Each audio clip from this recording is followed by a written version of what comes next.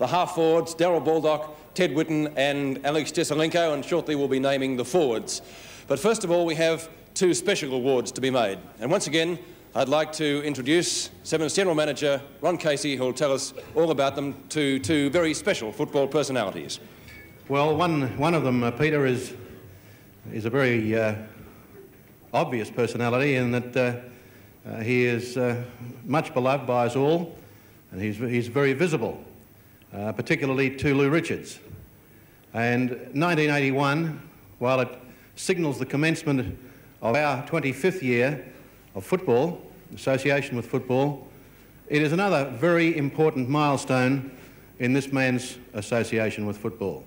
For 1981, we'll see the commencement, next Saturday, the commencement of his 50th year of active association with our great game. He first played with the Tigers in 1931, and we couldn't let a night like this go past without publicly recognising his great contribution to the Australian game as a player, as a captain, as a coach, as a personality on the ground.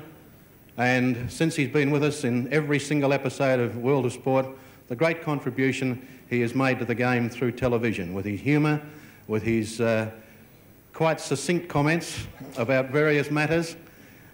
We forgive him and admire him for his everlasting love for the Tigers, a club to which he's given so much, and we all think he's terrific. Jack Dyer, we couldn't let this night go past without recognising your 50th year of football. Come up here. Come on. Hey.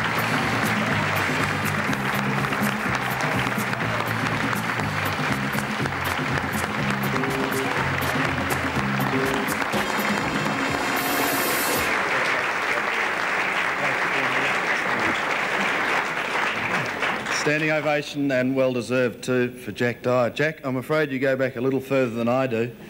50 years. It's a long time. Yes, 50 years is a long time in football, but it doesn't seem much when you see these young fellas grow up and you see their football careers fade away as they get older too. And time seems to pass that quickly. It's too fast, as a matter of fact. And this is going around and I'm getting giddy. Just before you go, you'll be all right. We'll slow it down. Jack, we know how much you love the game. As far as you're concerned, what is football's greatest asset? The greatest asset? I'd like you to ask me what's my greatest thrill.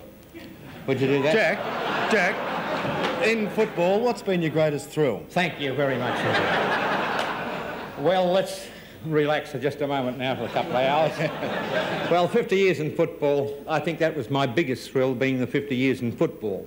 That's a big thing to look forward when you come from a little country town no one knows anything about. Yes, they brought it in the limelight. There's been a murder up there. Yarra Junction. And you come up there as a young fellow with short trousers on and love football, just loved it. That's all you ever played. Then you get mixed up with a great side that... in fact, you have to be a blue blood to get in that time, send your residential qualifications to get in the side, because they had 25 players. They played for 10 years without letting anyone else in, but I sneaked in. And I played for Richmond. Then you come to meet the players that played the game. And after you finish, you're still meeting them. And I think those are the thrills of my life. And I've had one of the happiest, I think, associations with HSP 7 that I've ever had in my life. Just to think of it, Louis never mentions this. We were offered a big sum to go to Channel 9 once, and we knocked it back. How lucky can you be? Jack Dyer. The other thing, wait a minute. We've got to get out before midnight, Jack. Have you? I was just going to say, too, that I see there's not a Collingwood player being put up for one of these nominations. That's astounding, that is. Well, we haven't finished the team yet. Look, I'd like to tell you a story, could I? No, all right. It was quick, you could have, but no. Jack Dyer, ladies and gentlemen, congratulations and good luck in your 50th year.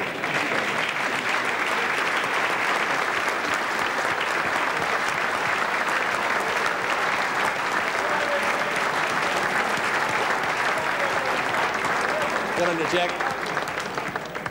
Jack Dyer, certainly deserving of that title, Mr. Football.